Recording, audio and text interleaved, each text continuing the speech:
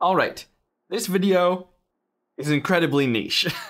I want to talk about a bug in one small part of a workflow when you're trying to make a specific effect inside the Fusion page. But even if you aren't a Fusion expert, along the way, I think I'm gonna show off some pretty cool things that you could use in any number of effects. But I also want to talk about this one specific thing, because for the right people, it will be very, very exciting. But jumping ahead, we are going to make this effect. Now, if you don't know that much about Resolve or the Fusion page, you might think like, hey, cool. If you do know a bit about Fusion, or if you have tried to make this specific effect before, you might be very interested. Because as far as I know, this was not possible before the launch of DaVinci Resolve 19. I'm going to talk about why and about why this works now. And the kind of bug I mentioned is the one big weakness in the new method that lets this work. Let's talk about it. All right, first I'm going to try to make this effect the ways I tried previously before DaVinci Resolve 0.9. So we've got a polygon mask that I can draw, and I am drawing it with big eased curves. And that is going into a background that I'm going to make white. And on that polygon, if I pull up that border width, now we have a line. And hey, at this point, I will go ahead and at frame 0, I'm going to pull length down to 0. And at frame 30, pull length up to 1.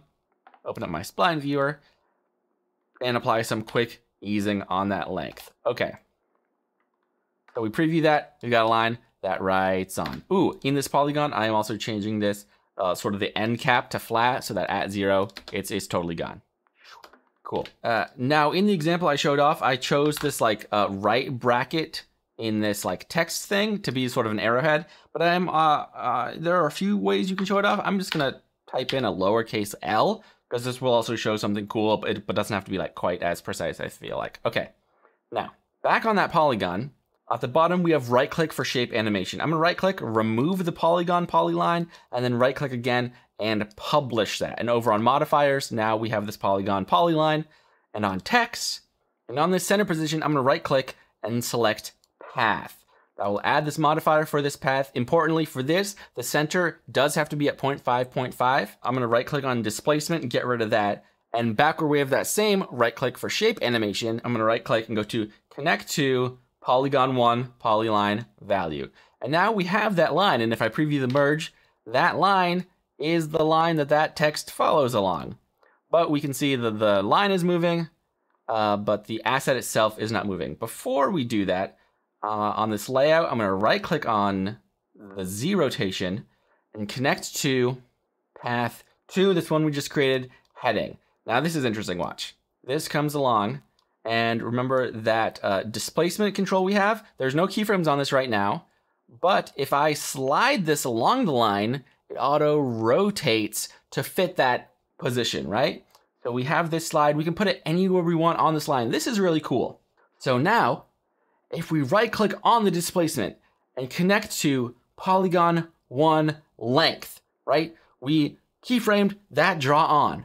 Now we are parenting, sort of, this displacement along that path to that length.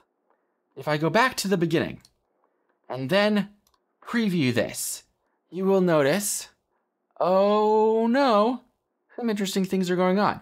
It is not exact. The line gets above the point, then behind it, and it seems, and is, the more exaggerated these bevels are, and the easing, the worse it looks, the greater the disconnect is there, right? Oh, see, like when it gets wild, now this is completely off. Even though both of them are on a 0 to 1 sort of scale, if you have easing on this polygon line, it completely throws it off. And this is in the easing if I grab all of these points and make them linear. Oh, I thought this would fix it, but this doesn't even fix it. Okay, so yeah, there's a disconnect here, and it's been around for a while. I've wanted to do cool stuff with it, but I've always run into this issue. But, okay, I said Resolve 19. I first figured out in Resolve 19 how we could make this work, and then retroactively figured that technically you could figure it out before Resolve 19. But new in Resolve 19, we have this S text node.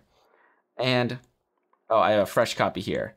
So in this new node tree, I have an S polygon line that now I can draw something, squiggly on that.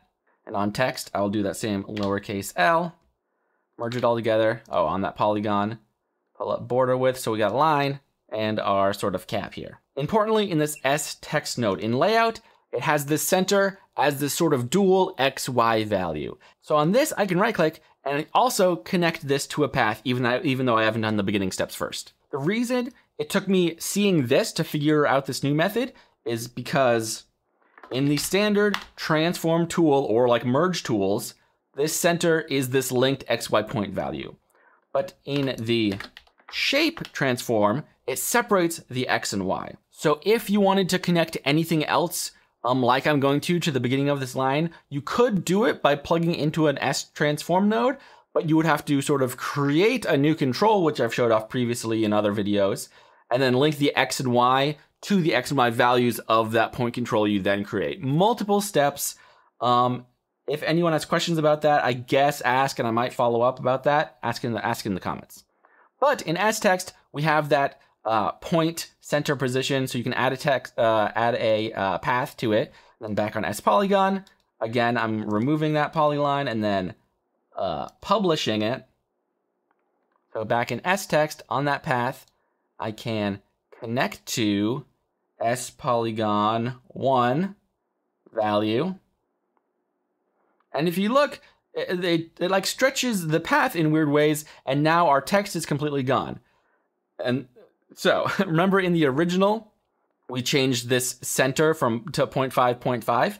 When dealing inside the shape system, we actually want to change this to 0, 0. The coordinate system is different inside the shape system than outside of it. I'm surprised all these modifiers work in the shape system at all, but you just got to deal with that. I'm also getting rid of this displacement. And right away, I can connect this displacement, connect to S polygon 1 length, and last little bit on this S text Z rotation, I am connecting to path 3 heading. We look, it sort of snaps in the middle. Oh, I connected the wrong displacement. I haven't done that yet. On this S polygon 1, frame 0, bring down length, frame 30, bring up length, hit them with that little ease. Now on this S text, the rotation on that path, I can right click displacement, connect to S polygon 1 length, boom, it's at the end.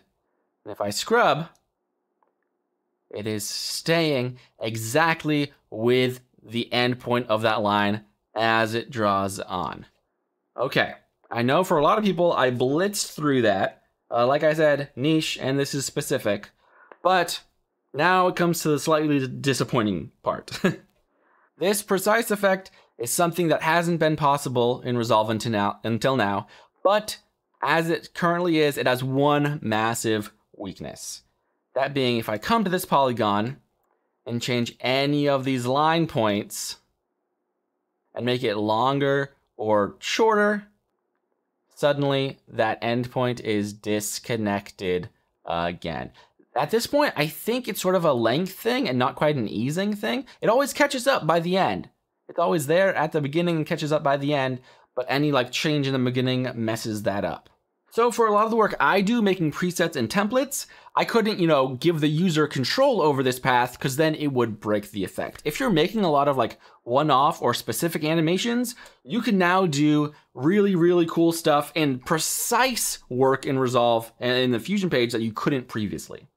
And even to test, if I go back to this S line, if I remove that published, oh, it removes it, but it still has the path. If I connect back to S polygon, even if I try to reconnect the value, it's not there. Let me try. I will remove it, completely get rid of this, so now it should be floating in the middle of nowhere. Right click, connect to S polygon value. Oh, it has now done interesting things to this displace. Oops, get rid of that maybe. Yeah. There is still this disconnect. I just found something. So, This is wild, but if you come back into this insert and modify, if I change the path and then add a point, it snaps right back and is precise again. So this does suddenly do wild things to my keyframes. Point being, it's very finicky. Sometimes, just changing a path will kick stuff over. If you add points to the path, like mid-animation, that'll throw things for a loop. But I feel like I just had to get it out there that even in the middle of some things being finicky and not being great for a lot of the work I do with presets and templates, this is a completely new there is a new effect that you're able to do with a very specific method now because of the shape system in the Fusion page. Like I said, technically, you could do this before Resolve 19, but it works really nice using this center parameter on S text. I would say dive in and mess with this yourself, but I would say, hey, people who are very comfortable in Fusion, or maybe who have tried to do this themselves, you can dive in and check out this specific method. The rest of you, don't be scared of Fusion. This is a lot of what I do, sort of in private. That sounds weird, but when I'm building out new effects or exploring the Fusion page, this is where I spend a lot of my time and effort. So it's cool to share a lot of that exploration and stuff with you. If nothing else, this was a dive into the wild world of Fusion, and that's about it. Thanks for watching. I'll see you next time.